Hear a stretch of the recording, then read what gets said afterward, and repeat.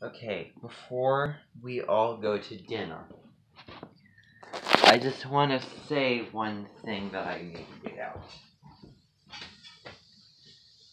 I'll be quick. Okay. Good. Anyway, thank you. Sorry, I was rushing. I was just, So anyway, I just want to say one thing.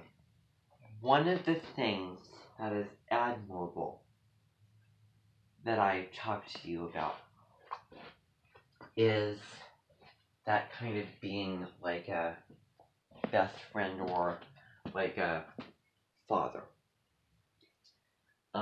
Kind of, treating you like a member of, his family.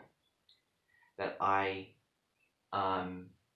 might see him as an additional family member, maybe.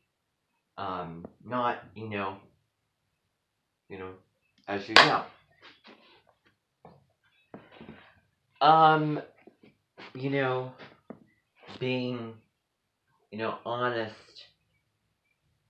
and kind of caring in an honest, real sort of way with all of those wonderful traits is really, that's probably one of the hugest qualities, hugest, um, wonderful things. Um, so I'm kind of hinting at the fact that maybe, I will bring him in here to the Edmonton.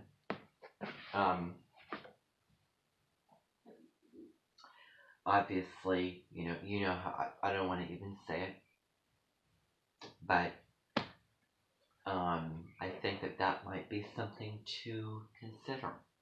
And this goes beyond like other Edmonton guests that that I don't know. Save for Call It Bill and Reed, Douglas Silverman, the major ones. Major people. But this kind of goes a little deeper because I know him personally in my real life. That's why. Yep. And that's why. Becoming